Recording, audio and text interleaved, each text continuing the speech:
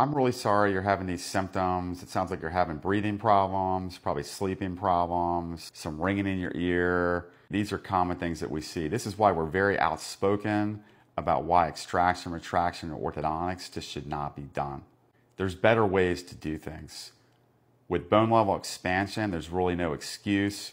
We can put appliances in there. I see very few cases where we can't get space to fit all the teeth in the mouth.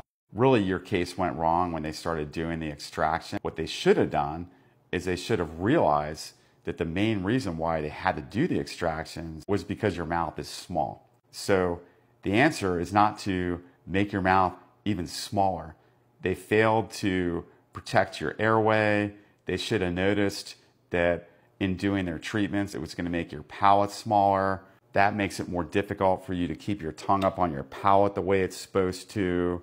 I'm sure they did some retraction. That gets your teeth further back in your mouth, and it gets your tongue that now is going to be fitting even poorer up in your palate, closer to your throat. So now when you go to sleep, your tongue's falling back in your throat. There is hope. I have been able to help a lot of people like you.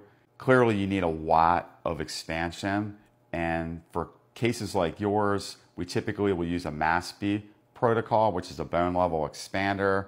And we'll use clear liners such as Invisalign to move the teeth around.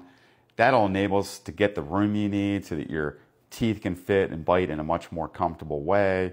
You'll have more tongue space, so your tongue will stay in your mouth and it won't fall back in your throat and create the breathing difficulties.